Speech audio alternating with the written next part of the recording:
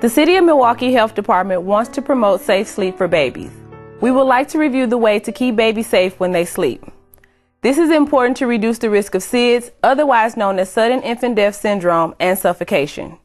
It is very important that babies always sleep on their backs and never in an adult bed, on a couch, a chair, or in a recliner with another person.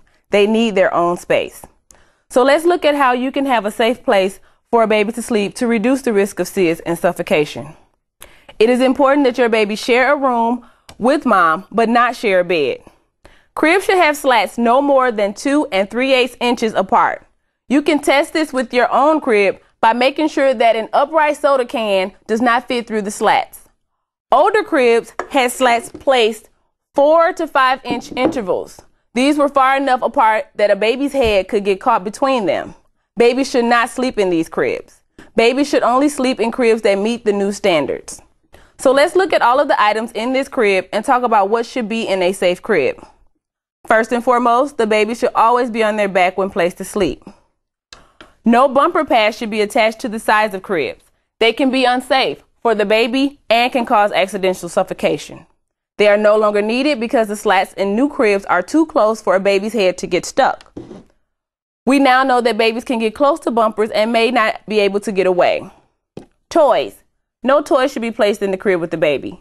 Toys can be dangerous if they obstruct the baby's airway. Pillows.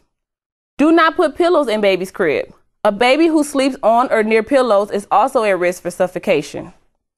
Do not place blankets over your baby.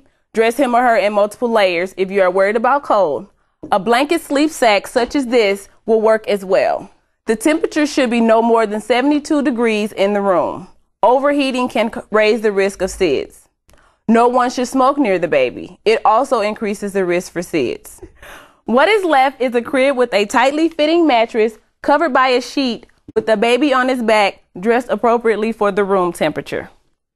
To review, you can reduce the risk of SIDS or suffocation by placing your baby to sleep alone in his or her back and his or her own space. This means they should be in a crib, a pack and play, or an approved bassinet. Babies should be placed on their backs every time.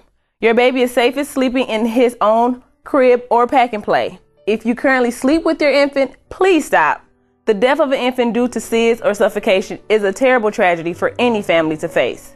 The simple steps outlined in this video can help you greatly reduce the chance that your baby might suffer the same fate and help to give him or her a safer and more restful place to sleep.